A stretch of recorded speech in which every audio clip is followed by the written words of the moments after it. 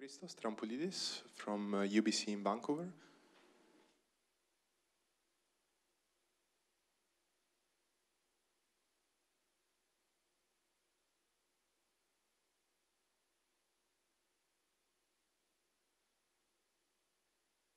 Already forgot how to use Zoom.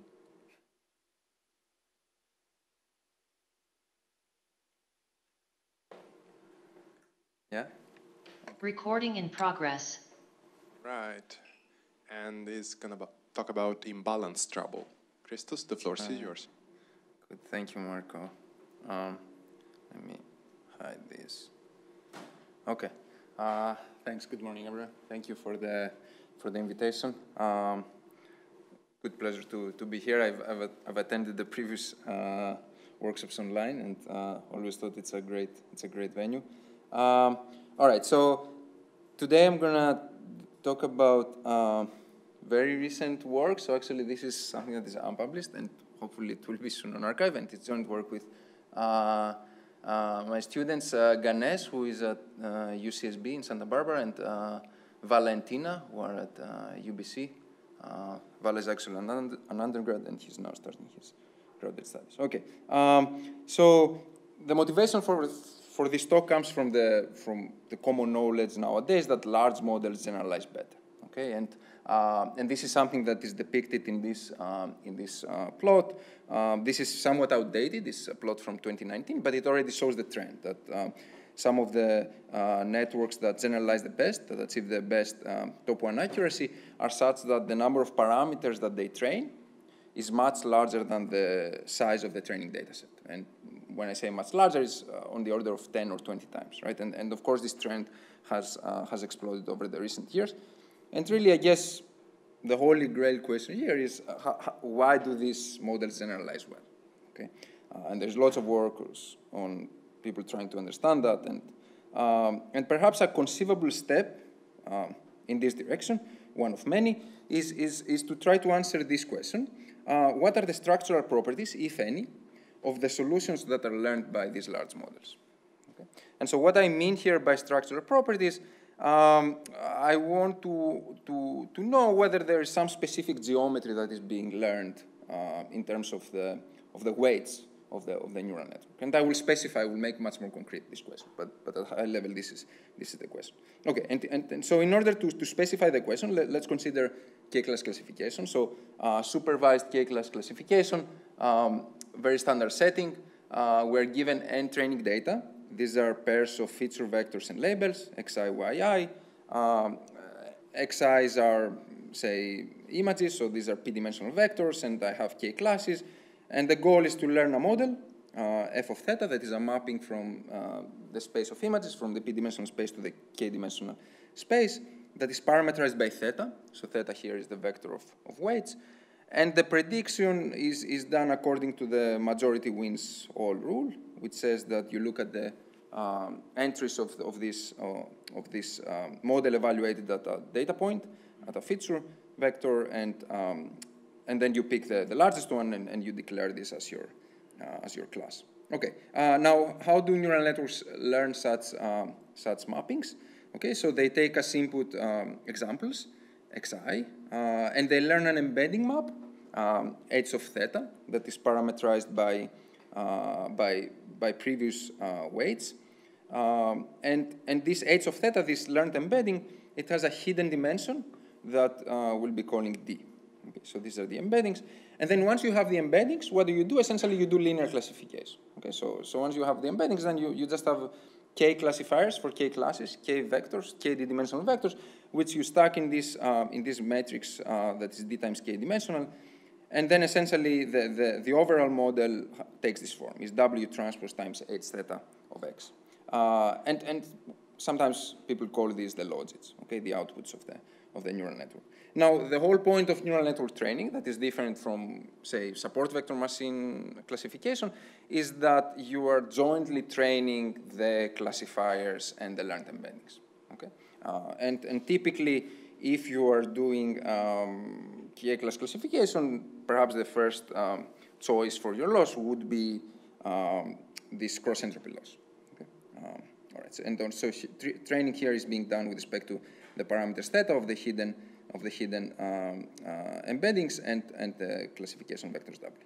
Okay, so in this talk, what we will do is we will rather view the entire network as a black box, and we will isolate our attention at the last layer, so at these embeddings that you learn and at the classifier. And the question that we will be asking is what is the geometry of the learned embeddings and of the classifiers when over-parameterized neural networks are trained with stochastic gradient descent until 0 cross-entropy loss. Okay. And so in particular, what I mean here by geometry is we want to know whether there is something that we can say about the norms and the angles of these vectors. Okay. And at this point, this question seems rather optimistic to have an answer because, as you can imagine, the answer could potentially depend on many things. It could depend on the specific architecture. It could depend on the nature of the data set. It could depend on the specific even realization of the stochasticity of the algorithm. Despite that, there is a result by Papian, Han, and Donoho in 2020, which they call the neural collapse phenomenon, which to me is quite surprising and a very nice formalization. So the authors made the following empirical discovery. They said that under the assumption that all classes have the same number of examples, the geometry of the classifiers and of the learned embeddings is characterized by the following two properties. The first property is the neural collapse property, and the second property is this equiangular tight frame property, which I will be calling ETF property for short. And I will tell you what these two properties are. Okay, so let's start with the first property. So the NC property says that embeddings of examples belonging to the same class C collapse to their class mean embeddings mu C. Okay, so this is the equation for it, but let's see in a sketch what this means. So if I look at the original space of images, okay, say in an instance where I have 4 classes and I have, I guess, 6 examples per class, then the images on this space might look like that, okay? And then for each class, there is a corresponding mean. And around this mean, there's the examples. Now, what neural collapse says is that if I look at the same picture after training, so if I look now at how the embedding space looks like, then the picture would look like that. Okay, so there is now the learned embeddings are concentrating towards their means. Okay, and this is what this equation shows. And so here, convergence is with respect to the training epochs. Okay, when training continues, this type of picture should emerge. All right, what about the ETF property? So the ETF property is much stronger. It says something specific about the geometry of the learned classifiers. So the first sub-property rather is that these classifiers lie in a k-1 dimensional subspace. So here I'm showing you how the geometry would look like for 4-class classification. So 4-class classification, I can draw it in R3. So I have 4 classifiers. They all have the same norm. So you can see here that they all lie on the same sphere. And they are all maximally separated in space. Okay, so the cosine of their angle has this value of -1 over k-1. And so in matrix form, what this means is that if I look at this gram matrix, W transpose W, then it converges to this matrix, which is essentially a scaling of identity minus this rank 1 component of 1, 1 transpose. Okay? And what about the embeddings? The embeddings will converge exactly to the same geometry as the classifiers, and specifically they will align with the classifiers. Okay? So these are the two properties, NC property and TTF property, and at this point these are just formalizations, right? They're hypotheses. And so then once the authors did that, what they did is they formed appropriate metrics and they tried to verify through experiments whether this holds. Okay? And so here is our replicated experiments for the NC property. So what we did here is rather just following, of course, their suggestions. We take the deviation. We look at the deviation of the feature vectors HI from their corresponding class mean, and we look at the average over all examples and over all classes, and we keep track of how this metric evolves over the training epochs. Okay? And we do so for 2 datasets, for Sieferter and MNIST. And what you see here is that this metric goes down over training, right? Suggesting that indeed the embeddings, as the network trains longer and longer, converge to their mean. Okay. Now, what about the geometry?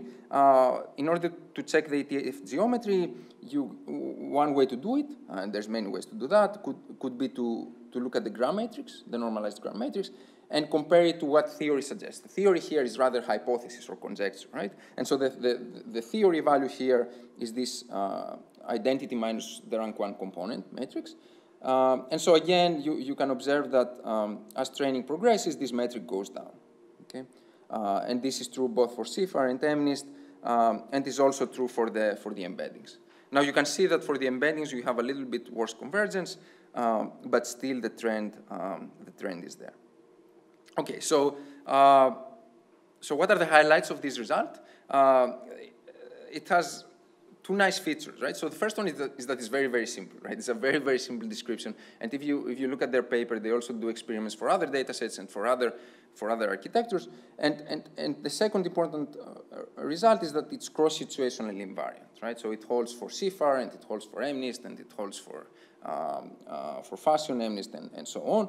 And the only real restriction here is that all classes have the same number of examples. Okay, that's the requirement, and that's in all their experiments. And so what I want to ask here is, what if the data are imbalanced? Okay, so specifically, what if classes are imbalanced? Now, why am I even asking this question? It's not only a matter of just to do something. Okay, so here are three reasons why I think it's meaningful and important to look at imbalanced data sets. First of all, imbalances are more frequent than not. Second, this geometry, as you noted, is very, very symmetric, right? So I think it's good once you have such a result to try to understand how brittle it is to changing the structure or the symmetry in your data, right? And so is this something that only occurs in very symmetric situations, or is it possible to find such structural properties even when we break the symmetry? And the last motivation is something that we're not there yet, but I'm hoping that by understanding such structural properties for other scenarios as well, perhaps there could be a link between this geometry and generalization, which is, of course, that holy grail. And I can say maybe one more word afterwards about this link. All right, so here's the specific setting that we'll be looking at. So we have step imbalanced data sets. So it's a particular case of generic class imbalance where there is only a minority fraction row of classes that have a number of examples that I denote here by n mean, and then majorities have a number of examples that are denoted by r times n mean. So r here is the imbalance ratio. And so really what we want to know is, how does this geometry change as a function of r and the minority fraction? And so here is our hypothesis, our conjecture, okay? So we say that the geometry is characterized by the following two properties. The first property doesn't change, so NC property stays the same. And then we propose to substitute the ETF property with something that we call the SELI property, standing for simplex encoded labels interpolations. And this is a more general geometry that boils down to the ETF geometry when you consider the balanced case. Okay, so let me show you an instance of how this geometry looks like for an example where I have 4 classes and 2 of them are majorities, 2 of them are minorities, and I have an imbalance ratio of r equal to 10. So you see here that there is 8 vectors plotted in total. There's 4 for the classifiers in red, 4 for the embeddings in blue, and then there is 2 for majorities and 2 for minorities. Now, the first thing that you observe here is that the symmetry is broken, okay? So first of all, the classifiers and the embeddings do not align anymore. And also you see that there's different behavior with respect to angles and norms when it comes to minorities versus majorities, okay? So for example, you can see that classifier majorities have larger norms than classifier minorities, okay, according to this geometry. All right, and I'll tell you how we come up with this geometry, but before I do that, does this work?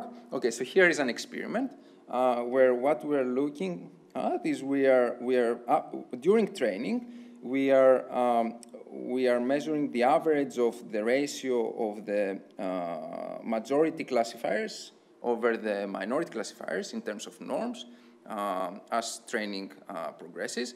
And we compare this to the theoretical value, where theoretical value takes the value of 1 if the ETF, under the ETF conjecture, it takes a different value under the Selye conjecture. Okay, so the comparison to the Selye geometry is given in solid line here, and comparison to the ETF geometry is given in dust line. And what you see here is that when I compare to the Selye geometry, the curves do go down, but when I compare to the ETF geometry, they go up, right? So clearly they converge better here to the Selye geometry. Now, this is about the norms. What about angles and embeddings? Here is the comparison for the gram matrices. So you see here again, we're doing the same experiment, and we're doing it for Sifar-Tern and Temnist with ResNet 18, and for imbalance ratios of R equal to 1 corresponds to the balanced case, by the way. This is why there's no blue dust line, because ETF and Selye are the same here. R equal to 5, R equal to 10, and R equal to 100. And so note here that all these curves do go down. The same is true for embeddings, but for embeddings we do observe that convergence worsens. And in fact, it worsens with increased imbalance. So that's something that, at least in this experiment, seems to be the case. And all right, I could show you some more of these pictures, but now before I do that, and I could show you some more of this offline, perhaps, let me tell you a little bit about where does this Selye geometry comes from. So in order to describe the Selye geometry, I need to define only one object, which is this simplex encoded label matrix. So this is a K times N matrix. Remember that K is the number of classes, N is the number of samples. So this is a matrix that looks like that, and each column corresponds to one example. So what I've done here is I'm showing you how this matrix looks like for the case of where I have 4 classes, and every row corresponds to one of these classes. And every column corresponds to one of the examples. And what I've done here is, without loss of generality, I've taken the first 50 examples to belong to class 1, the other 50 to class 2, and so on. And the feature of this matrix is that the entries only take 2 values. The first value is k minus 1 over k, and the other value is minus 1 over k. Okay? And it takes the value k minus 1 over k if the example belongs to that class. So essentially, this is an encoding matrix, right? Is nothing but the one-hot encoding, the standard one-hot encoding matrix centered with this one transpose, okay? And so why do I care about this cell matrix? Because the Selye geometry is defined according to the SVD factorization of this matrix, okay? So you take this Z hat, you form its SVD, and then the hypothesis is that W transpose W will converge to V lambda V transpose, and correspondingly for the embeddings. Okay. So this is the description of the geometry. Okay. And really this is where this picture came from. In fact, it is possible to compute these SVD factors in closed form, which is kind of pleasing because it means that we can get exact formulas for the ratios in terms of the imbalance ratio and in terms of the minority fraction. And here I'm just showing you the example for minority fraction to be 1/2. And so really, when I showed you this plot where I was comparing the ratio of majorities to minority norms, and I had this theory formula, this was the theory formula that I was evaluating, right? And you see the dependence on the imbalance ratio and on the number of samples. Okay.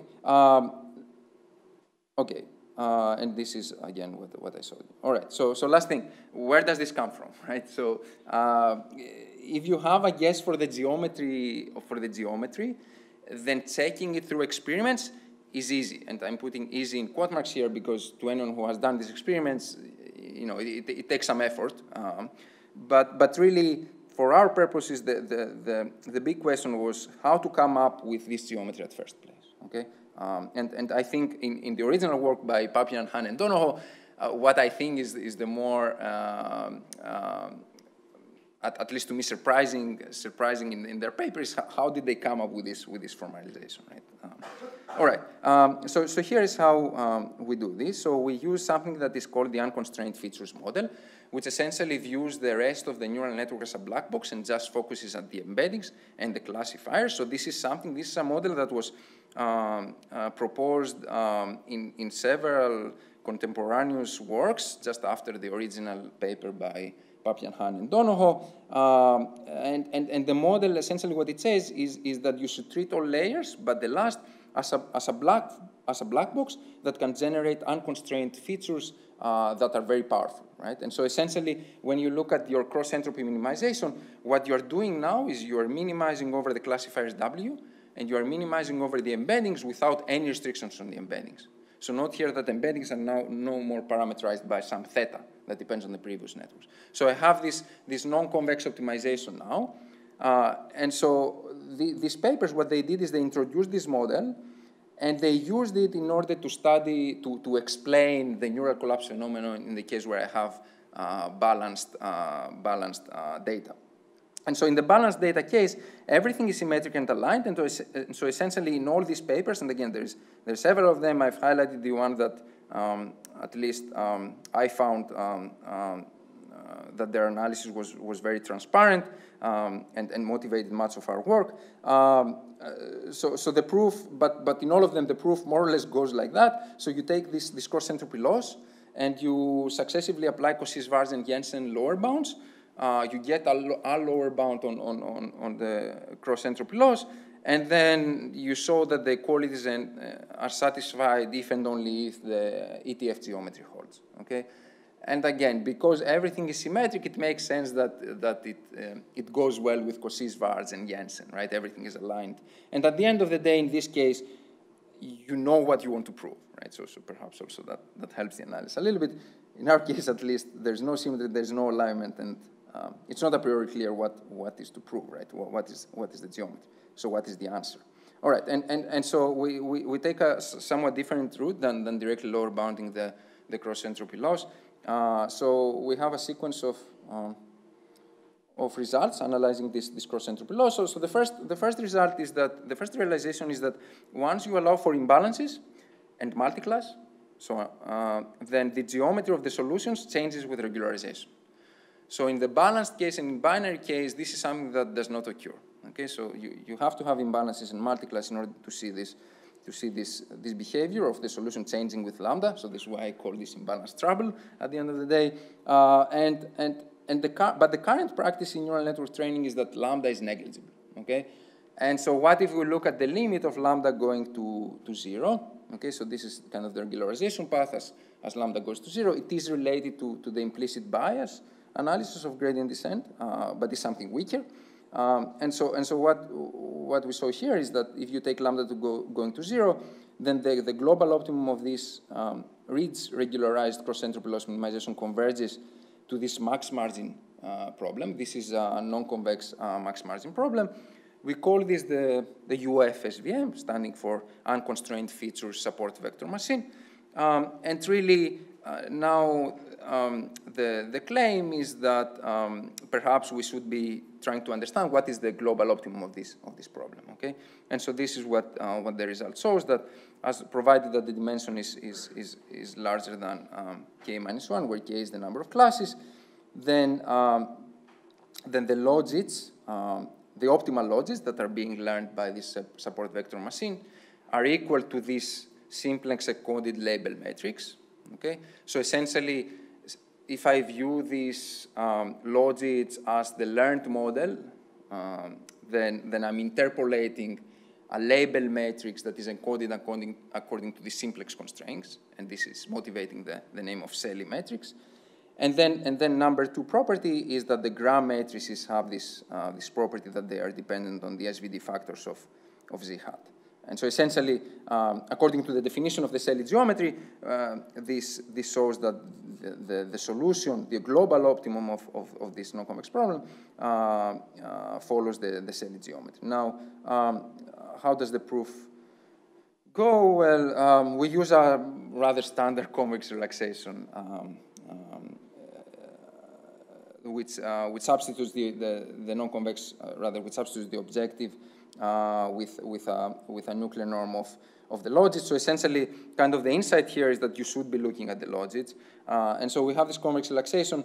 And here, the bulk of the proof is showing through an explicit construction of dual certificate that Z hat, that this cell matrix is the global optimum, and then using this to show that the relaxation is tight. Okay, so I don't know if I have time to go through that. Maybe I quickly say that up to now we've only characterized the global optimum of this non-convex SVM. One question is whether gradient descent converges to that. And so it is possible to view this unconstrained feature model as a two-layer linear model on a specific input. Essentially, in particular, this is the standard basis input. And so according to previous works by Liu and Li and G and Telgarsky, it is known that gradient descent will converge to a stationary point of this UF SVM. Now, is this stationary point a global optimum? In the binary case, yes, by previous results. In the balanced case, yes. In the balanced case, I don't know of a formal result. If anyone knows, I'd be happy to know about it. And experiments suggest that this is the case. But there is something interesting here, which is that convergence slows down with increasing imbalance. And so I think that might be something that is interesting to investigate theoretically. And again, these are just experiments where we run gradient descent on, run gradient descent on cross-entropy laws and measuring distance to Selly geometry. Okay, so I will end here with this slide that is just summarizing our hypotheses and our findings and the motivation for why to look at imbalanced datasets. Thank you.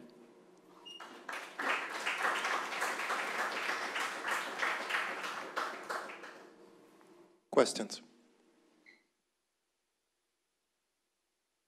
Thanks a lot for the interesting talk.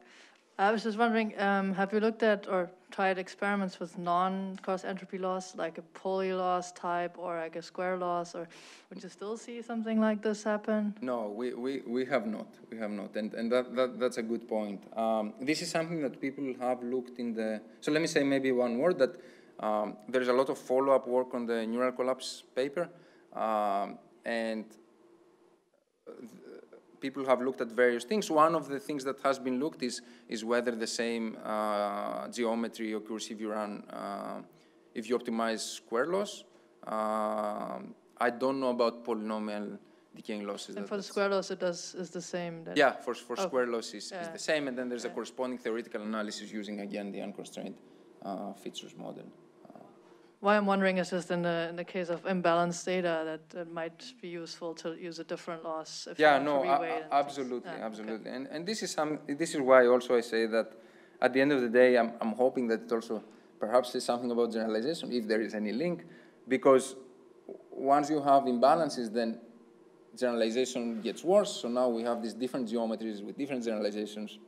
Could there be a link? Other questions? Thanks for the talk. Is there a nice geometric effect known also in the case of regression, like the neural collapse, something of this nature? I mean, this looks specific to classification, right? Oh, yeah. Not that I know of. Not that I know of. Yeah.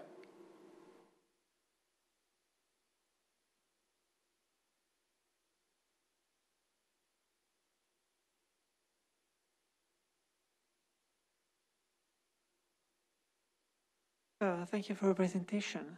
I was wondering if you can tell a bit more about generalization. So in particular, do I see the same effect if I train on random labels and so or not?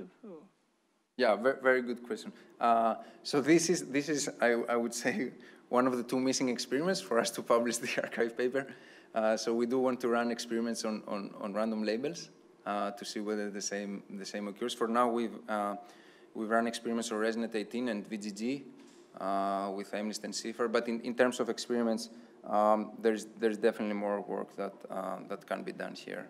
And because there is certain things that for example, as I showed you, that convergence gets slower for embeddings, and it gets slower as you increase the imbalance ratio. So I think that this is something that that should be investigated more, and we'll do our best to investigate it at some point, and then I'm hoping that there is more interest on that.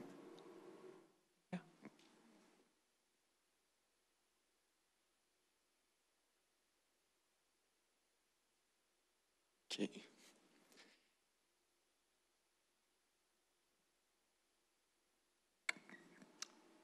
Then if there are no other questions, I think we can move on and thank Christos again. Thank you.